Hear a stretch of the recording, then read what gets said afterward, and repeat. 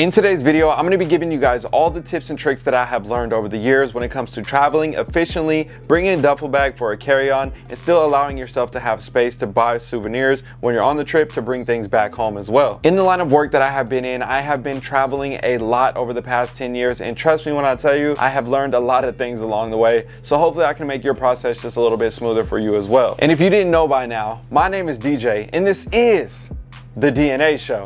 On this channel, I love talking about sneakers, giving you guys tips and tricks, and especially travel hacks like this. So if you haven't already, consider subscribing and joining the fam. We're on the road to 1 million subscribers, and you could be the next one to get us there. So step number one, you're gonna need to establish what type of trip is this, where are you going, and how long is the duration of the trip. So for example, this could be a vacation with the family where you do a lot of different things, or it could be a relaxing vacation where you don't do that many things at all. Or like me, it's kind of a mix between the two. I still have to worry about business, but I'm also able to have a good time on the trip as well. So once you know what type of trip you're going on, next thing you need to do is check the weather on your phone for the destination and see what the weather is going to be like in the daytime and at nighttime, if it's expected to rain, what the humidity is like, because on some trips you don't even have to pack a pair of sweats or a hoodie at all because it's just going to be hot the whole time, and you might only need that for your travel outfit. So now that we got the general basis on how our trip is going to be and we're understanding what type of items we're going to pack, we need to understand what to pack and how we're going to pack it in the bag that we have. So for me in particular, I'm a sneakerhead, so obviously I like to use the KASE sneaker duffel bag.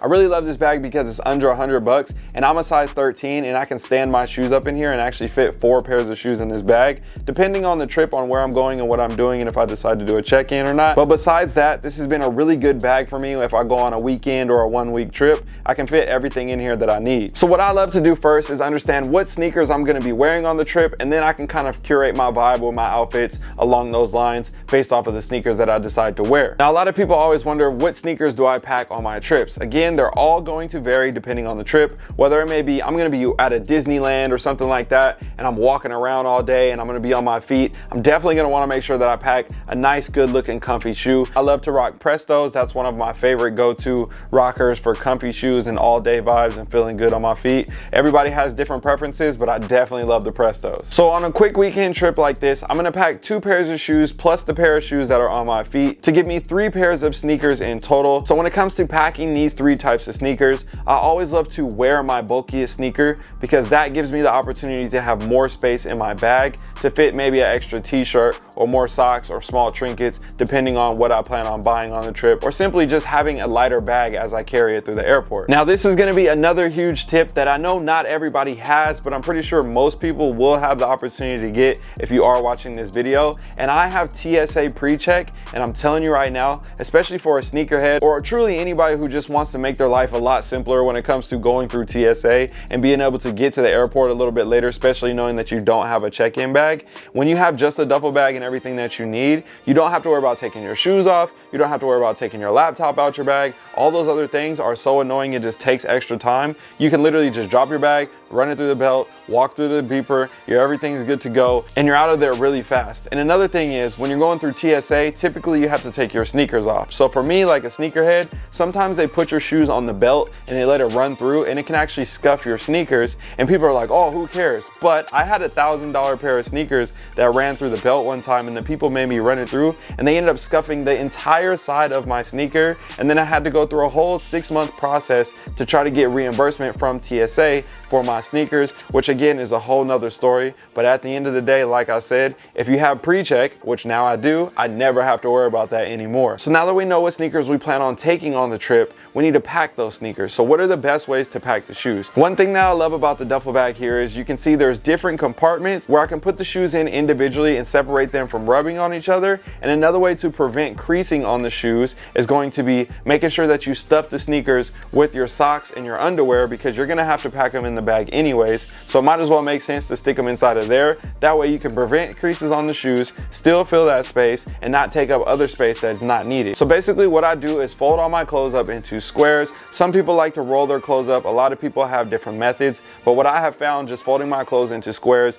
neatly piled up, having my jeans on the bottom and then the shirts on top, and then making sure I don't have a white shirt with anything that could potentially get it dirty and leave a stain on it, and then all those different factors. But as I stack the shirts in there, it still gives me an opportunity to leave room to maybe throw a couple of hats inside of my bag. And typically when it's a weekend trip like this, I have extra room in the bag, so I can now potentially, you know, buy a piece of merchandise, whether it may be an extra shirt or some pants, or go shopping at the store and pick something up, something like that. So it's always cool to know that I got a little bit of extra space in there, even if I do end up deciding to throw my hats or other things in there as accessories that go along with my outfit. Now, some people are probably wondering why I think it's so important to fit all of my stuff inside of my carry-on bag and not worry about checking bags. Now, typically when it comes to checking in your bags, that's going to be an item that you have to either pay for, or if you have a status, depending on where you're at. I get 2 free check bags whenever I fly, so I don't have to pay for it. But I know everybody doesn't have that status when it comes to flying yet, so sometimes you have to pay, you know, 30, 40, 50, 60 bucks for a bag